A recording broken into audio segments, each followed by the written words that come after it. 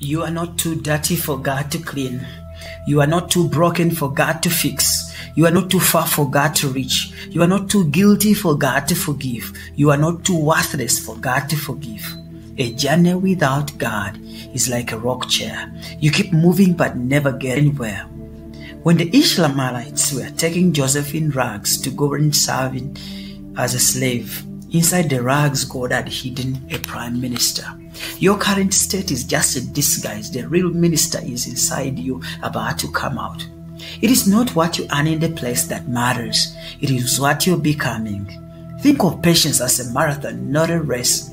Choose to demonstrate patience and say nothing negative to your friends and family. It is better to hold your tongue than to say something you regret. It is okay to be a 0 as long as you're standing next to a 1, and this 1 is Jesus. He will make you a 10. A trusting heart is emotionally healthy. You will never know that God is all that you need until God is all that you have. You're stronger. Someday you look back and say, I survived because the passion within me was stronger than what I was going through. Watch out for big problems. They always disguise big.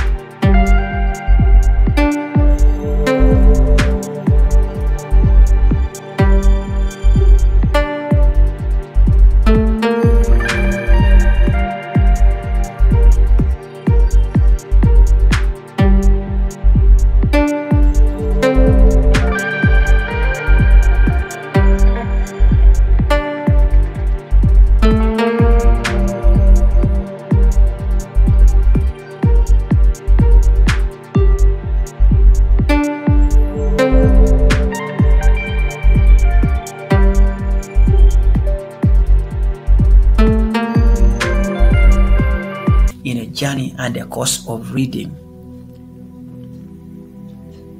God bless you.